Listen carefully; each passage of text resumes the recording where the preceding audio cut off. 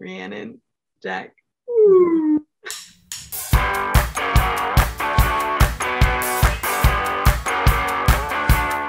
Danny is very faceless to me. When people ask me who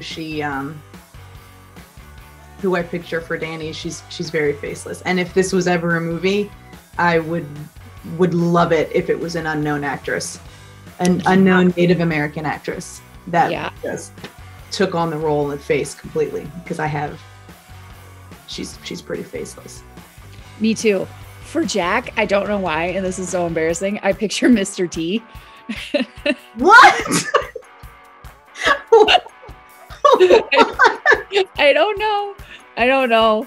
My older brother had a thing, like he really liked Mr. T when I was younger, and so that's kind of just always been a guy that's been in my head with like the big chains, and I don't know. Earmuffs. I knew you wouldn't love it, so I've never said it before. Oh, it's a little weird. Well, like a young Mr. T. I mean, come on. Okay. I don't know. I think the drawing that Tal did of him is pretty perfect. It's great. Perfect. Yeah. Yes. So, insert image here. Well, I ruined that one, so.